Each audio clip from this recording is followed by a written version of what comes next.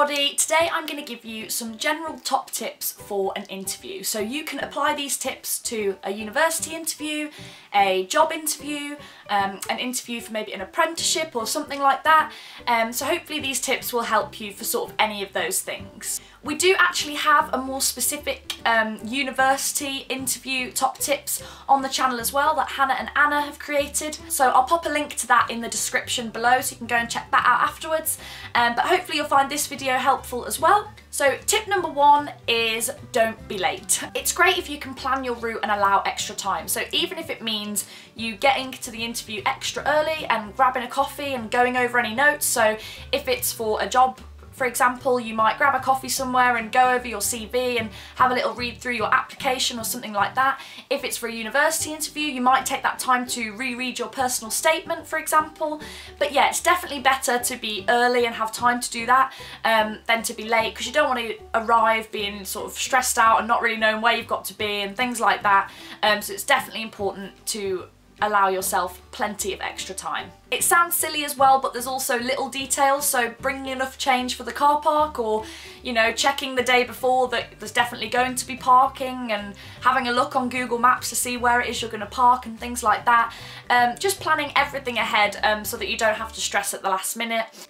If for some reason you are late and it's completely out of your hands, it's always important to call ahead. I'm sure the interviewer will be understanding, but as long as you sort of let them know as soon as you can, I'm sure it'll be fine. Tip number two is to think about your non-verbal communication. So this is things like your body language.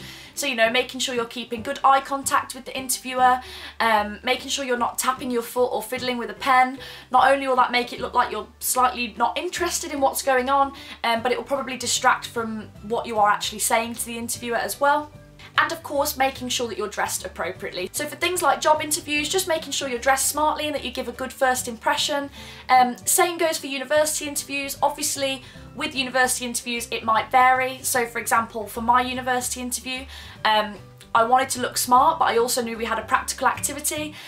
So I sort of wore like leggings and clothes that I could move in, but I popped a nice top over the top with a little blazer as well, so I sort of looked smart, made a good first impression, but was also in clothes that I could move about in.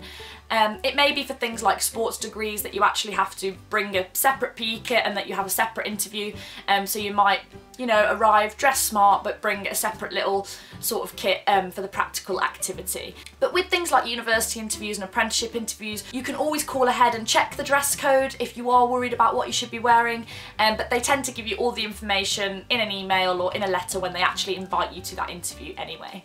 Tip number three is to think about your verbal communication. So this is actually what you say. So I think is nowhere near as effective as I know. It's really important that you have confidence in what you are saying. You don't just want to make statements, you want to give examples. So you don't just want to state that you used to work in Tesco, you want to give an example of how that actually helped you and developed you. So it might be that you give a specific example of dealing with a particularly difficult customer, and you can talk about how that helped you think on your feet, that helped your communication skills, maybe juggling a part-time job and your college course shows your organisational skills. So you've got to talk about how those skills from that particular experience have helped and developed you, and that'll be a lot more strong than just sort of stating what experience you've had.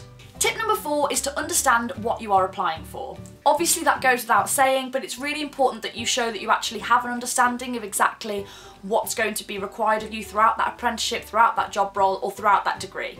That just shows that you aren't just going into it without any thought and that you are really prepared to take on that role. Tip number five is to demonstrate your passion. Now this one is really important. You need to demonstrate your passion throughout the whole interview. The whole time you're speaking, it needs to be clear that you're passionate about what you are talking about.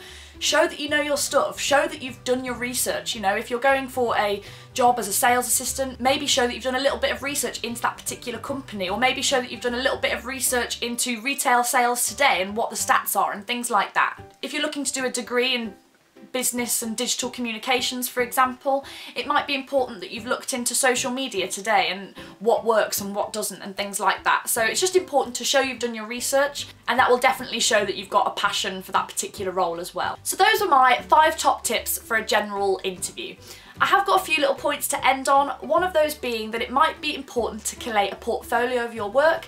It may be that for some interviews you're actually asked to bring a portfolio or bring proof of certificates and qualifications and things like that, but if you're not asked, it might be nice just to have that stuff hidden away in a little folder that you can bring along with you, so that if they do ask about a certain qualification or if they ask about a certain work experience, it might be that you have a little bit of a write-up that you can show them, and it just gives you that extra edge really. And my last little tip is to try and ask a relevant question at the end as well. Obviously an interview is predominantly based on an interviewer asking you questions, so if you can have a little question prepared for you to ask at the end, it just shows your interest in that role or in that university.